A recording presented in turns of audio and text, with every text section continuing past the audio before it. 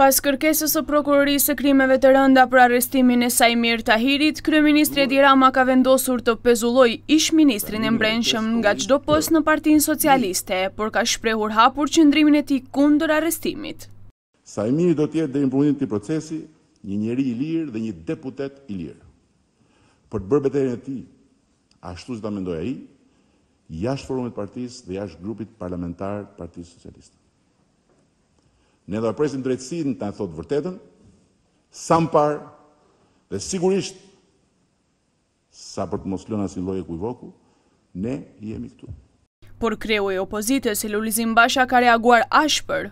Ai u kërkoi diplomatëve të huaj të reagojnë ndaj qëndrimit të Ramës dhe të vihet drejtësia në vend. Drejtësia është në përkëmbur, është e kërcënuar, vettingu është i marrë fund me këtë qëndrim të Edi Ramës, që po e përdor për të kërcënuar prokurorët vetëm sepse guxojnë të hetojnë SAIMIR Tahiri, dhe vendi është një krizë totale, kushtetuese, politike dhe morale. Majoranca moralisht është e vdekur.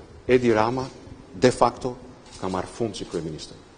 Të njëjtin qëndrim ka mbajtur edhe partia tjetër opozitare, Lëvizja Socialiste për Integrim.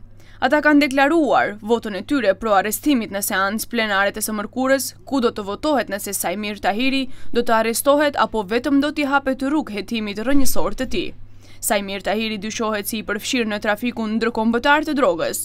Emri i tij doli në përgjimet e antimafias italiane nga 2 trafikantë kushurir të tij.